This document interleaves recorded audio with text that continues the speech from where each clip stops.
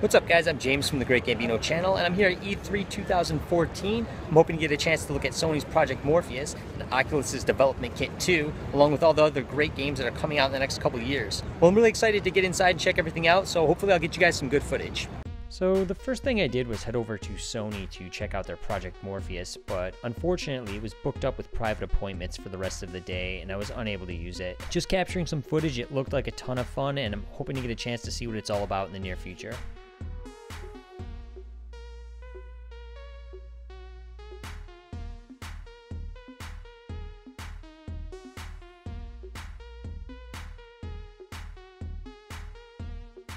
My next stop was Oculus VR, where the entire section was surrounded by glass windows, and while I was in the massive line of people, I actually saw the president of Nintendo, Reggie, hanging out in the Oculus area. Also well in line, I saw the Virtuix Omni Treadmill, and I wanted to give that a try, but just like the Morpheus, it was booked up with appointments for the rest of the day.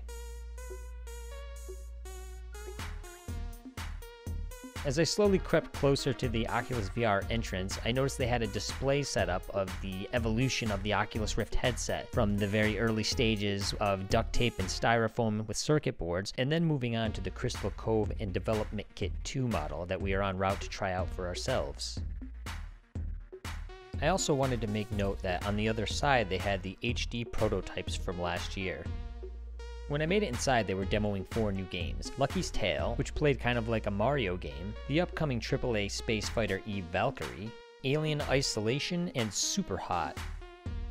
The first game I tried was Lucky's Tale, and it was an interesting take on a VR experience because everything looked like a miniaturized model set, and the actual character that you were controlling was like an action figure. It was also pretty interesting leaning in and being able to take a better look at the character Lucky with the positional tracking. Last but not least, I finally got to play Eve Valkyrie, and it kicked ass. Well, that's going to be it for this little glimpse of virtual reality at E3 2014, and now I'm going to leave you guys off with a first time ever headset lens point of view of the Oculus Development Kit 2. Thanks for watching, guys. See you next time.